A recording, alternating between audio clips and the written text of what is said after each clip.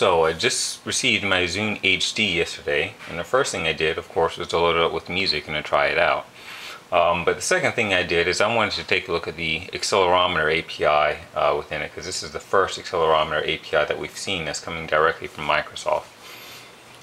So hopefully this is a sign of things to come with Windows Mobile 7. Now, as things stand right now, there's no marketplace into which individual developers can submit their applications. But if you want to go ahead and start making apps for the Zune HD, you can, using the XNA framework, which was already available for the original Zune.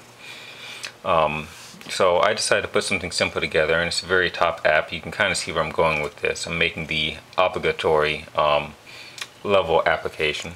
I have not yet gotten into putting in graphics. So all it does is it'll read the accelerometer and display the values. So I'm not sure how clear this is coming across. But you can see as I pick up the Zune and move it around. I'm sorry, my cat's getting in the way. As I pick up the Zune and move it around, you can see that the numbers on here are changing.